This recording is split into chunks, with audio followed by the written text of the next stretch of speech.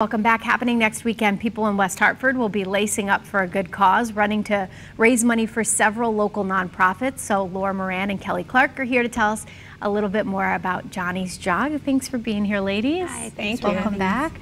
So tell us a little bit about the race. It's happening next weekend, right? Yes, it's happening on Sunday, March 24th.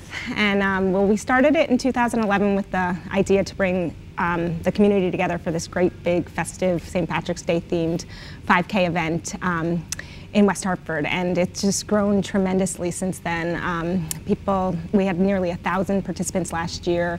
People gather in Blueback Square where we do registration from 9 in the morning to 10:30. We have bagpipers, Irish step dancers, a clown, leprechauns handing out trinkets. Oh, nice. We've got photo booth and a bagpiper that sends off participants on the course.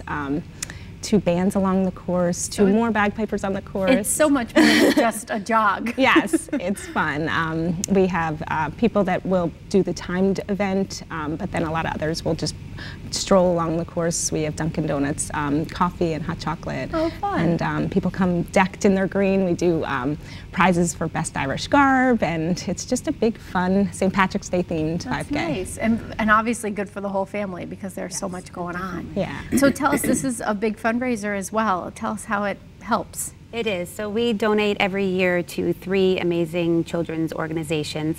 One is the Covenant Preparatory School, and they provide boys from underserved communities with the opportunity to really excel in their communities and pursue higher education.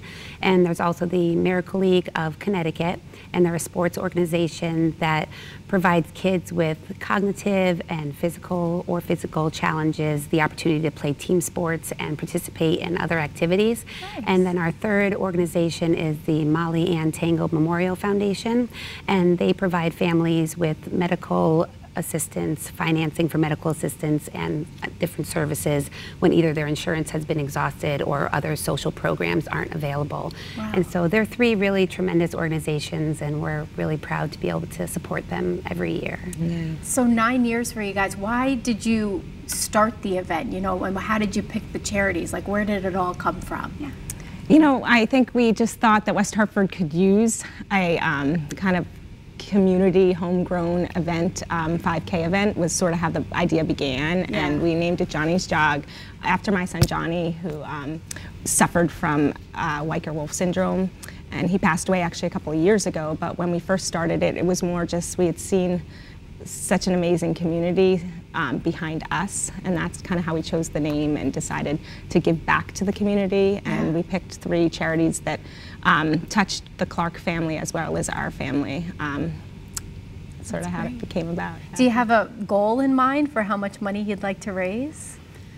Well, you know, everyone's been so supportive over the years, and each year we grow and grow. I mean, we don't have a specific goal, but last year we had about 900 participants, and we have numerous, you know, over 60 corporate sponsors, and it's just been amazing the way it's grown over the years. Yeah, and to see it so we're take hoping to off like see that. even maybe up to 1,000 participants this year. And spring is here, the weather's good, and we think it's a great time to come on out and, you know, show your support and wear your green and be festive. Yeah, even if you don't want to run, you can just show up and be supportive. Yes. And last year we raised over $60,000, so I think we're definitely on track to do that again this year. Every year it grows a little bit more, and we couldn't be more grateful for that. And that's the goal, just to keep growing, keep right? growing. Keep getting the message out there. And so the information definitely. actually was just on your screen if you want to take part. Folks can sign up ahead of time, and there's the information right there with the website. Thank you, ladies, so much. Thank you. Thank we you. appreciate it.